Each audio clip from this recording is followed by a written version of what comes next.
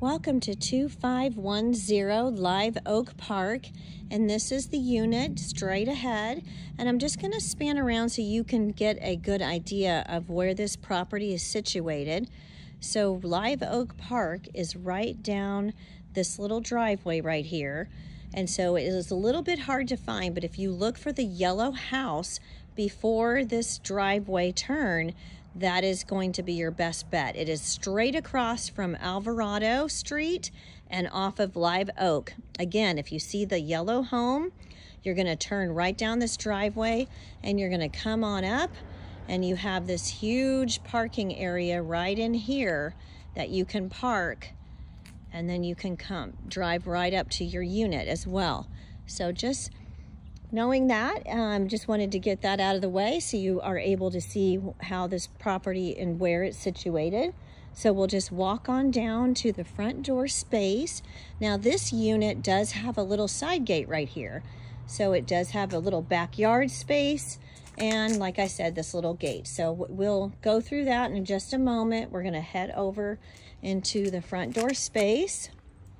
I'm just gonna walk along here.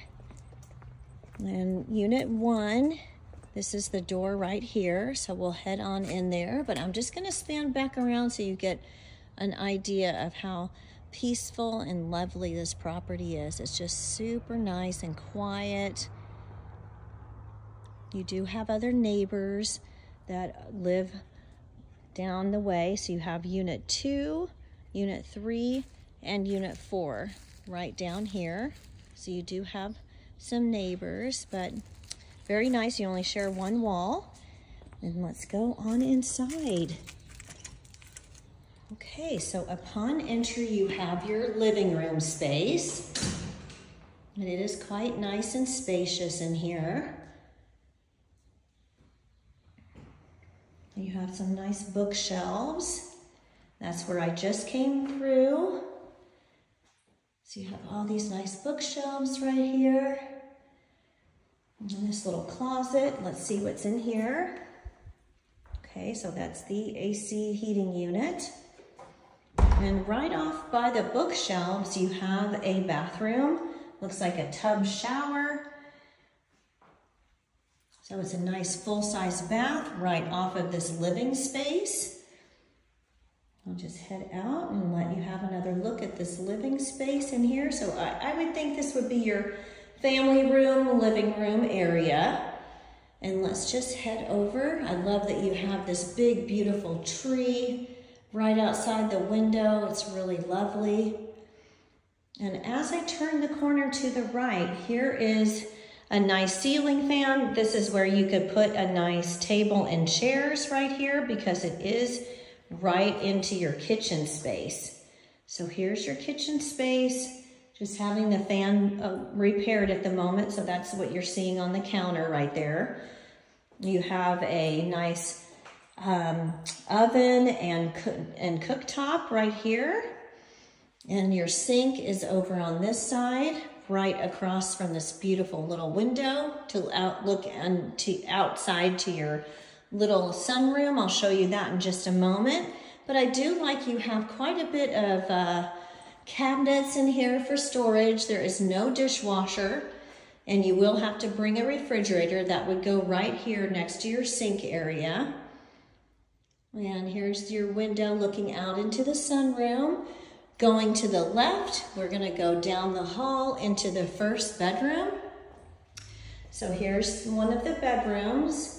This size bedroom would fit a queen bed, and a double would be even better, give you a little more space in here, but it's a good size room. Let's just have a peek at the closet space. Okay, so good closet space right here, nice and deep.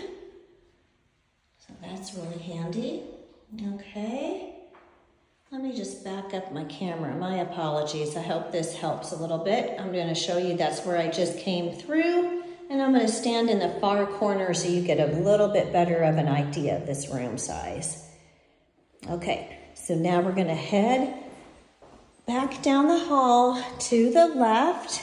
Oh, look at all these nice cabinets that you have right here. This is really handy. I me turn on the light, that helps.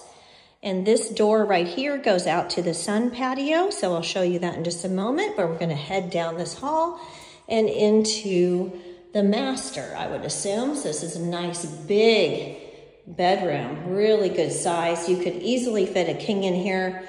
Probably a queen would be nice as well, so that could work. And let's just have a quick peek in these closets. See what type of big closet there is. All right, so good size closet again, nice and deep. I like that. And I like these windows.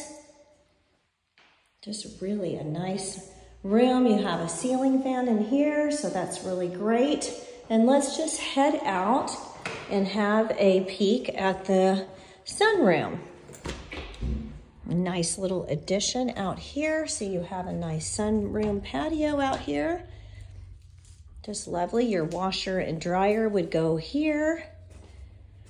And this just goes outside to, probably you could have a little storage shed or something out here if you like. Nice big backyard, but this yard is not fully fenced. It does look like it is, but it is not fully fenced. But again, remember in the very beginning of this video, I showed you this gate right here. So this is quite nice. So you can just park your car, bring your groceries right through here if you wish, and through this patio door. So that's really nice. But let's head up on this backyard space and just have a look, and I'll just show you. This is not fully fenced because it's not fenced right here, it looks like. Oh, my apologies. I was wrong. So it is fully fenced, so this is good. It looks like there's a storage shed right over there as well. I'll just span back around so you can see where I just walked up. So it is a fully fenced yard. My apologies. That's wonderful. All right, well, that concludes my tour. I hope you will join me, and please feel free to apply ahead of time. Thank you so much.